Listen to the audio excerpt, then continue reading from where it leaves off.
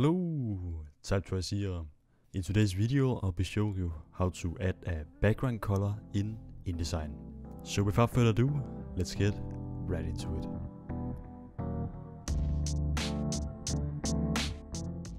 As you can see, I've created a new document in InDesign, and I have created this text right here and created a blue background color, as you can see right here. So in this video, I'll be showing you how to create this custom background color in a document in InDesign. So of course, the first thing you have to do is to create a new document. You can do that by going up in File right here, press New, and New Document. Also use the keyboard shortcut Ctrl N, and just press on this and choose the width and the height. Just press Create right here, and we have now created a new document. Okay, so now it's actually time for us to create this background color. So to do that, we first want to go over to our tool panel right here, and we want to find the tool called rectangle tool. You can also use the keyboard shortcut M. Just press on this, and we have now selected the rectangle tool, and now you want to select this corner right here and just drag a box to the down right corner right here and let go. And as you can see, because we have a color selected, the color is now set to a black color. So if we just go over to our tool panel again and double click on this color right here, this color picker menu will pop up. In here you just want to press on this H right here, just check this on, and just from here select whatever color you would like to be the background color.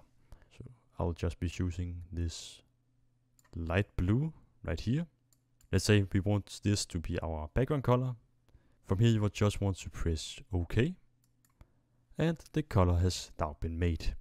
So when we have created our rectangle tool with a color on, the next thing we want to do is to actually lock this layer so we don't accidentally move it or delete it. So you can do that by just right clicking on the element and choose lock right here, or you can use the keyboard shortcut Ctrl L. And as you can see, our background color is now locked and we cannot edit it or move it. And now we actually have this background color, so we can now start to add some text. Just select the type tool right here. Let's just fill it with some placeholder text right here. We can just make this a white color, just like this. And as you can see, this rectangle box we have created now works as a background color. And if you want this background color on multiple pages, let's say we have a document with, let's say, 10 pages, we can always just take this and create a copy of this, and the background color is also on the new page right here. But let's say we have a lot of pages and we don't want to copy the first page right here. We can also use the master pages. But before we do that, let's say we actually want to change the color of the background color, or we want to remove it. To do that, we first want to unlock it, and we can do that by holding Ctrl Alt L on our keyboard. And as you can see, it is now selected again, and it isn't locked. And we can now go over right here and choose another color. And as I said before, if we have multiple pages and we want this background color on all of our pages, we can just take this color we have just made, pressing Ctrl X on our keyboard, go up to our master pages right here, just take a copy of this, and when we go down to our first page, we can now see that the background color is this blue one we have created on the master page.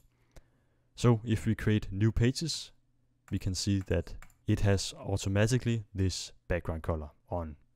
And if you want to change the color again, you can always go up to the master page again, select the colored box we have created, change the color, and if you go down to your pages again, the background color has automatically been changed. So yeah, that is actually how to change the background color in InDesign. Thank you so much for watching. I hope this video was helpful. Don't forget to subscribe and like the video. That was all for now. See you in the next one.